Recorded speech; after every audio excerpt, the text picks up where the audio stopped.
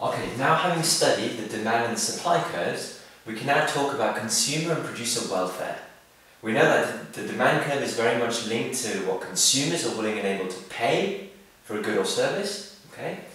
And we know that the supply curve tells you about what suppliers are willing and able to receive when supplying a good or service. So we can actually bring in welfare effects now. And you can say, well, at certain prices, how well off are consumers? Okay? How are consumers faring at given prices? Right? So we're going to start off by looking at consumer surplus, consumer welfare. Right. Consumer surplus can be defined very simply as this. Consumer surplus is the difference between the price consumers are willing and able to pay for a good or service, okay, and the price they actually pay. Right, so what are consumers willing and able to pay? Well, let's have a look. Let's say we've got a basic demand curve, a downward sloping demand curve. Let's say that the price for a good or service is at P1. Well, look at our demand curve. The demand curve goes way beyond P1, which tells us that there are many consumers that are willing and able to pay a higher price for that good or service. Well, they're willing and able to pay a higher price, yet the price is lower than what they're willing and able to pay. The price is at P1. Therefore, they're benefiting. Alright? But how much are they benefiting by? Well, we can work out that area. Okay? We can work out the actual surplus. Okay, the surplus welfare by simply shading this triangle. Okay, that triangle represents the different prices that consumers are willing and able to pay for the same good or service. Okay, where the price is actually at P1.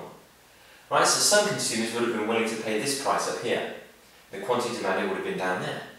But actually, by them paying P1 only, they're benefiting by that entire distance. Alright?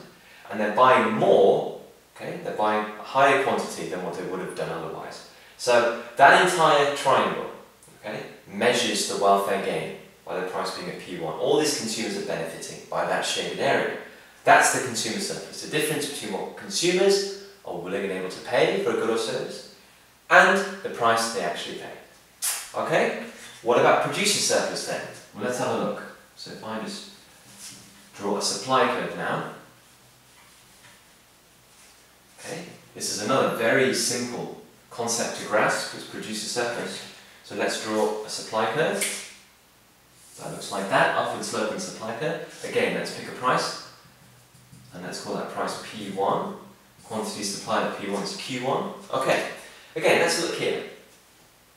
There's the price, okay, which suppliers are receiving. But in truth, the supply curve goes below that price, which tells you that there are suppliers down here that would have been willing and able to supply this good or service at a lower price. Well, the price they actually receive is at P1. They're receiving a higher price than what they would have been willing and able to supply. So they're benefiting by getting a higher price. Alright, how much are they benefiting? They're benefiting by this entire triangle down here. Okay? That's how much they're benefiting from. So it's the area above the supply curve but below the price. That entire triangle is how much producers are benefiting. Producer would have been happy, some producers would have been happy to supply this level of quantity at this price. Well, they're now selling at that price, they're benefiting.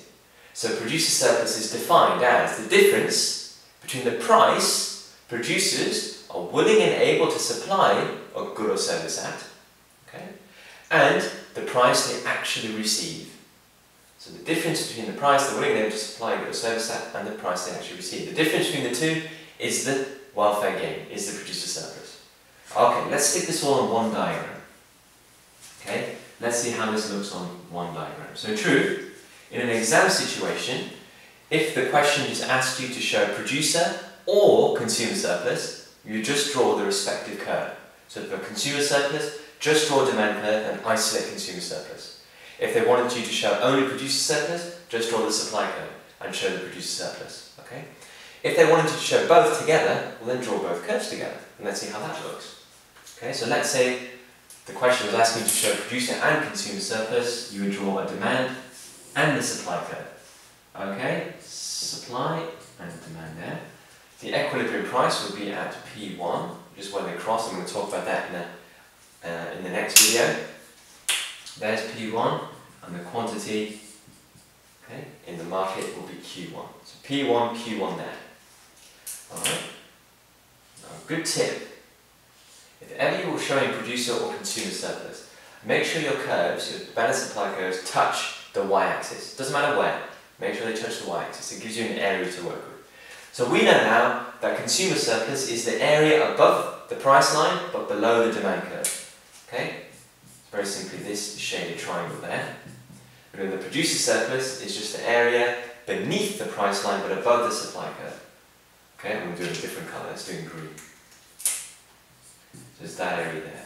And that's how you show it. Okay, so they ask you to show producer and consumer surplus on one diagram. Okay, with equilibrium market price here, that's how you do it. Just pick out the respective areas, the triangles, okay, and shade them in like that. But don't stop there. In an exam, even if you're just showing one or the other, make sure everything's properly labelled.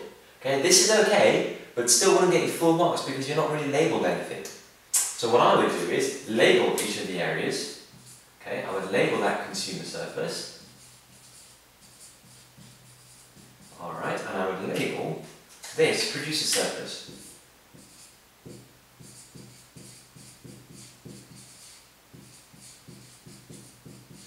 Okay?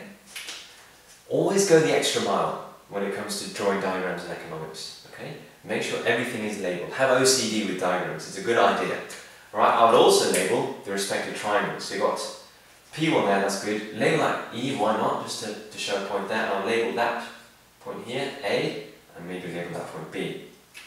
Then if you want it down below, or on the side, you can say triangle P1 AE is the consumer surplus, I'll say CS, whereas triangle P1 BE is producer surplus. Yeah, why not do that as well? Again, just show that you know what you're doing.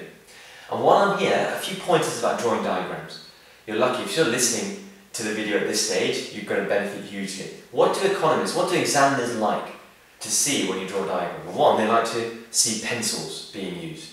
Pencils are a very good idea. In case you make a mistake, you can rub it out. Pencils are good. Rulers are good as well. Draw your lines nice and straight, nice and neat. Make sure your axes are always labelled and labelled properly. Okay, don't just label P and Q, label price and quantity. Okay, just get it all done properly. Label your curves, draw your curves properly using rulers again, and label your curves, S1, D1. Okay? Label your equilibrium prices, if that's what you're doing as well. Everything needs to be fully labelled, drawn big, drawn clearly, and annotated properly. Okay, have those to do with diagrams, okay? But that's producer consumer surplus. If you ever get questions like that in the exam, easy questions, okay? Don't mess them up. That's done for you. Enjoy, thank you.